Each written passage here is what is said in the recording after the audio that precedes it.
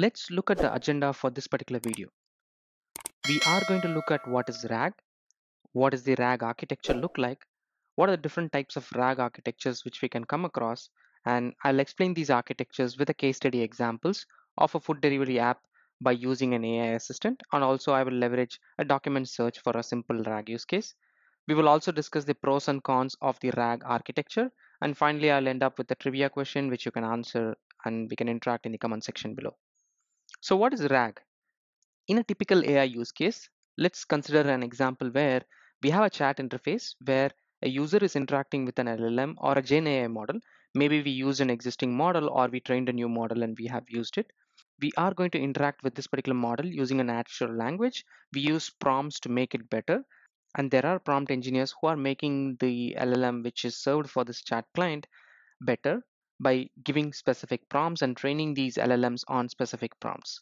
However, there are some cases where you want to get dynamic information. For example, I asked this particular LLM, what is the temperature right now? Now, when you train an LLM, you train with a predefined data set. Now, this LLM may not be able to answer this dynamic information because temperatures are changing every now and then. And how will the LLM know where to take the data from or where to source the data from? So the LLMs respond with, sorry, I don't have data. Now, these pre-trained LLMs don't have the information about these dynamic behavior or the dynamic changes with respect to specific data. Now, in this case, we need a way to source data from an external entity. This is where RAG comes into picture. So RAG is an architecture using which you can have external data sources leveraged by the LLM. These are also called as grounded generation. And if you hear about the term grounded generation, these are basically the RAG architecture. Let's see how to get the LLM talk to these external data sources. It's not a straightforward approach, but let's see how we can do that. To understand the RAG architecture, we know that we will be giving an input to the Gen AI model. There is a knowledge base which we need to get data from. In this case, let's say, for example, we need to get some temperature information. So we are going to get a source of truth from external weather application. We need to convert the data into smaller chunks so that we can convert this into an machine understandable language, for example, vectors or embeddings. So we need to create some embeddings. Embeddings are nothing but vectors. We can convert these data, filter these data, and then push them into a database which can host these vector indexes. So vector indexes are the language which the LLMs talk in. So these are machine understandable languages. We saw tokenizers in the previous video in prompt engineering. So these are the same vectors which we create out of the tokens from a word. Once our temperature or the data source gets converted into a vector embedding, we need to also have prompts created by the prompt engineer so that these data can be uniquely identified and linked them with the existing prompts or maybe like prompts which are relevant to that particular data. So prompt engineers play a key role in having these prompts structured in a way so that these are converted into embeddings or vectors which can be relevant. Now, using the context and the most relevant text, we can identify what the user wants by linking the data from the vector indexes and also what the LLM requires. Finally, the LLM converts that data if it found that particular data and then sends it back to the caller. At a high level, this is the architecture, but then let me go deeper into individual components of the RAG architecture. When we convert the knowledge base or the source of truth into embeddings, we will have a lot of data preparation to be done. These raw data sources or the messages needs to be converted by extracting meaningful information from these data sources, and we need to chunk them into smaller blocks so that we can convert them into vectors. So in the previous videos we saw about tokenization, so this is somewhat similar. So we convert the document or the knowledge base, chunk them into smaller objects, and we feed that into a embedding conversion logic where we again split these chunks into smaller vectors. We store them in the vector index, and also we create linkages between the data and the vectors which we created. So for example, we created some source data. With the source data, we link the vector index, whatever got created, so that we can decode that easily. So generating embeddings is basically converting your source data into vectors which the LLMs can understand. So the part where the knowledge base is fed and converted into text using vectors. That is called as content generation. So essentially, we create a content for the LLM. The process in which we retrieve this information using meaningful context is the retrieval part. So RAG is basically a combination of content generation and retrieval. And that's why it is retrieval augmented generation. So based on what you want to retrieve from the vector indexes or from the LLM, the data gets pulled in from the knowledge base or the source of truth and gets fed into the LLM by vectors by converting them as embeddings or vectors that can be understood by the LLM and can be like streamlined further by giving only relevant text. This kind of an approach is called as an open book approach because you can plug in your content generation logic, you can have different sources, etc. The architecture says that you can have an LLM use vector indices using relevant information, and the vector indexes are created by content generation using a specific methodology where we create embeddings of vectors and feed it to the vector indexes. Coming to the types of RAG architectures, there are simple and complex RAG architectures. We will look at a simple RAG architecture by using an example of a document search. So let's take the same chatbot kind of an interface where I have created a chatbot to go through my local documents. So imagine that I have local documents in my computer. I have all these in my folders. So I created a chatbot which I need to talk to so that I can understand where my documents are, or I don't know which document my specific data is present in. So I have fed all these into the LLM using the RAG architecture. So the local documents got converted into vectors using smaller chunks and they got linked in the vector indexes table. Now my LLM which I'm using is using specific prompts and then it can go and talk to the vector indexes so that it can give me some relevant information. So this is an example of how you can create a document search using RAG architecture.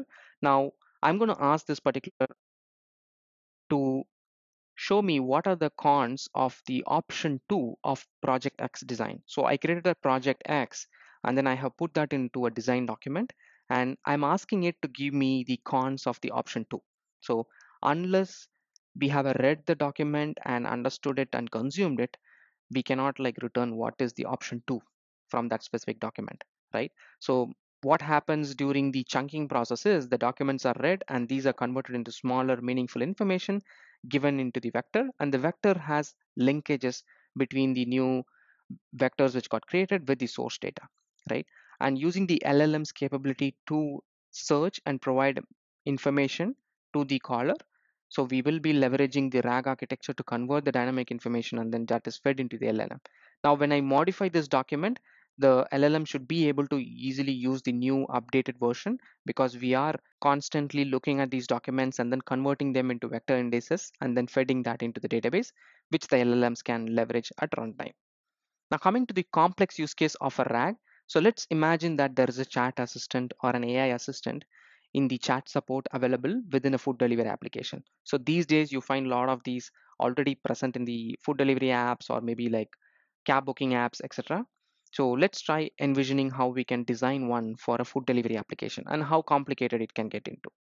So again, I'm going to build the same architecture of the RAG. The skeleton architecture is basically you have some source of truth, we convert them into chunks and then give it into the vector indexes where the embeddings are created. Now the LLM model uses these to streamline them and then fine tune them using prompts, and then they are given back to the chat user. So as a user, I'm going to ask this particular question: how long will my order take? So now there are two things here. One, we need to figure out who's this particular user. So there needs to be some context aware decisions which needs to be made where we need to identify that particular user and fetch the order ID of that particular user. So that is one specific task, which is like slightly complicated because it's dynamic again. An order can vary for different users. So we need to fetch that.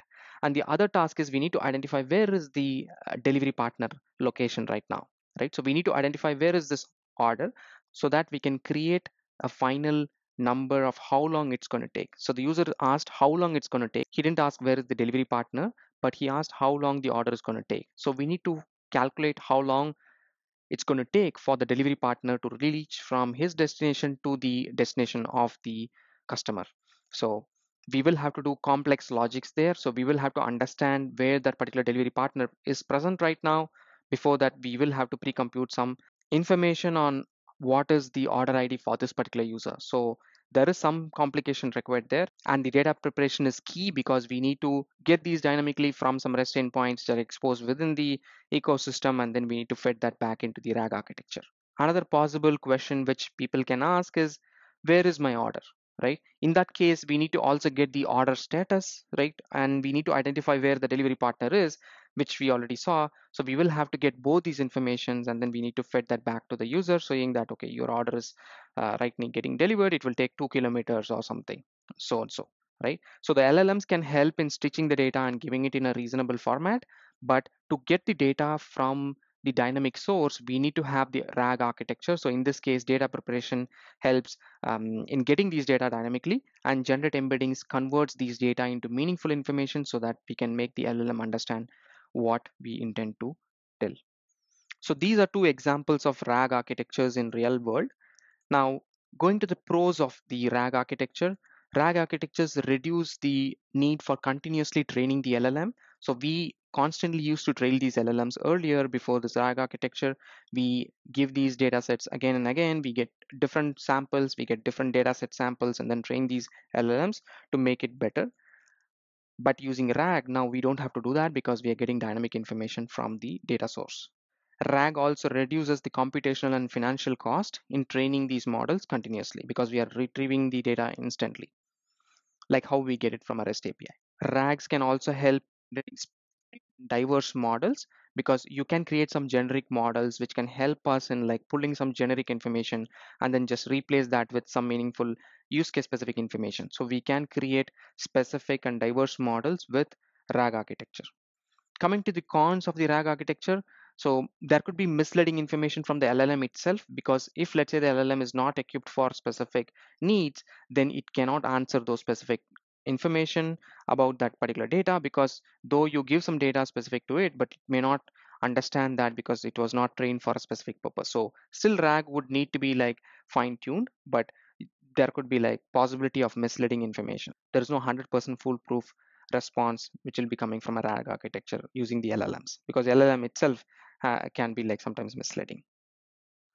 Coming to the trivia question which I wanted you to ask, so which of the following scenarios best represents a use case for a RAG? So I'll give you four options. The first option is generating poetry based on user prompts. Do you think this can be a use case for a RAG? Or creating a personalized chatbot responses, translating text between languages, enhancing search results with relevant context? So which of this do you think can be a best use case for the RAG architecture? Of course, I created this particular trivia using the Copilot, which is based on GPT-3. Do let me know the answer in the comment section below, and we can interact more there. To summarize what we just saw in this particular video, we saw what is RAG. RAG is Retrieval Augmented Generation. Using the RAG architecture, we can leverage the LLMs to be trained instantly by connecting to external data sources. We convert the raw data into chunks. These chunks are then converted into vectors. We link the source data and the vectors and then store that in the vector indexes. LLMs can now go and read the data from the vector indices and then convert them into a meaningful response which can be given back to the caller. There are different types of RAGs. We saw a simple RAG using document search. We also saw a complex RAG using the AI assistant support in a food delivery application. We finally also saw the pros and cons of RAG architecture. If you're creating any AI application using an LLM and you want to feed in dynamic data, RAG is the way to go forward.